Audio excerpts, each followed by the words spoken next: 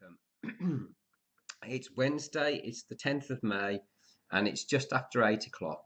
And we'll start as usual with the AUD USD. This is continuing down nicely for us. It's actually bounced off the 30.9 on the RSI, but I think that should continue down today. It's just coming onto a little bit of support, so that might take him a day or two just to get over that, and we'll see how that goes later on. Euro JPY. We've just had a little bit of we've had the news from Japan. The Bank of Japan has given a speech, and they were more hawkish than everybody expected. So that was a bit of good news for the Japanese yen. But we've also had in the last half hour a bit of good news for the euro. The French figures have come out, and they were a little bit better than expected. So we've got a little bit of a jump on the euro Japanese yen. Euro dollar, same thing. Got a small candle there. It's not much, all things being considered. So we're still bearish of those. Same again, euro, New Zealand dollar. I'm going to move my trend line on this because it's obviously in the wrong place at the moment. I'm just going to back it off over there and take a little bit of the angle off it. There we go. See how that goes. Right, excellent. Pound AUD. This is again, it's continuing up. We're quite high. We're above the 69.1. I'm not expecting. I'm expecting this now just to travel along the RSI at the top, keeping above the 69.1, which will give us upward movement on the pound AUD. AUD CHF. Well, we've had a little bit of weakness in the Swiss franc. I think that's due to the CAC doing quite well. So money's flowed out, and we'll see how far this goes. It might go up to the 20-day moving average. If it does, this is only a small position I've got here at the bottom. I'm going to put a little bit more in. The commitment of traders for this pair were heavily bearish. We are below the 30.9. We might go up to the 50 here and maybe bounce off back down. But we'll see how that goes later on today. Yeah. S&P 500, I'm actually short this. I'm slightly into profit. There is no reason for this, so don't all rush out and go short the S&P 500. I think, and I have no evidence for it, that this is going to fall.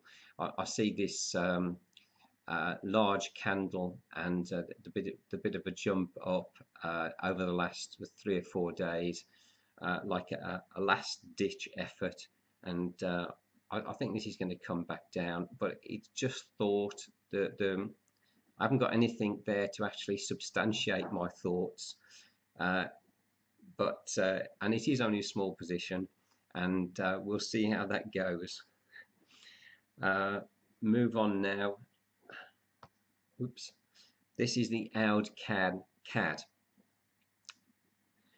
This is the price of the oil has gone a little bit up and down. If you look at the oil price and you look at the USD CAD and you see the action at the top there, and you look at the oil price, and it is like a bit of a reversal. So we will. Well, where are we? AUD CAD. Sorry. Yeah, a little bit of a green candle this morning. Not unduly worried about that. I think this is going to follow through. We have had a steep drop here, so a little bit of a pullback is sort of expected.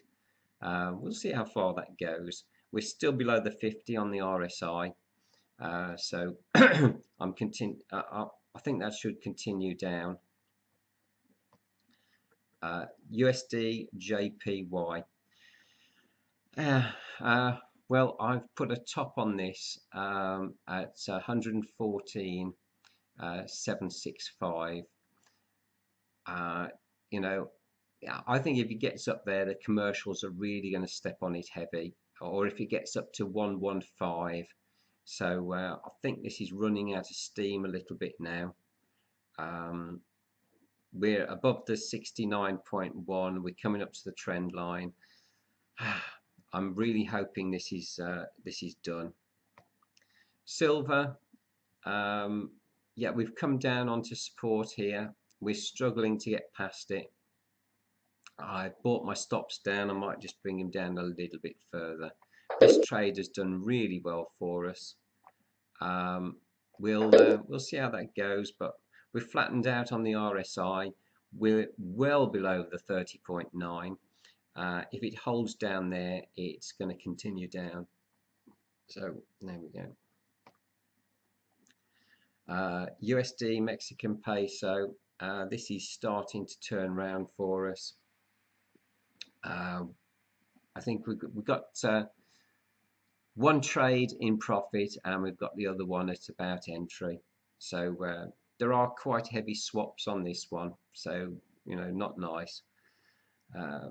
But it's going to be a good trade for us. Hopefully this will be a trend that we can follow, like the silver trend, and also with the euro and New Zealand dollar.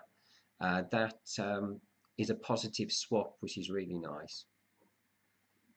USD CAD, little bit of a setback with the oil price, but it is actually continuing long.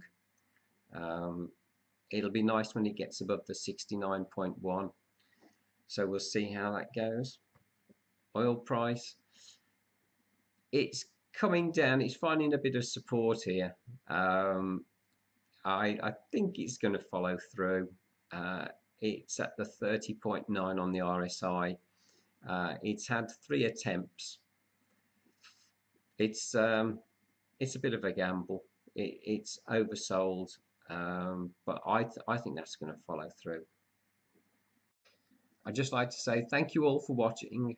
Thanks for the subscriptions and the likes, and we'll see you all tomorrow. Thank you. Bye now.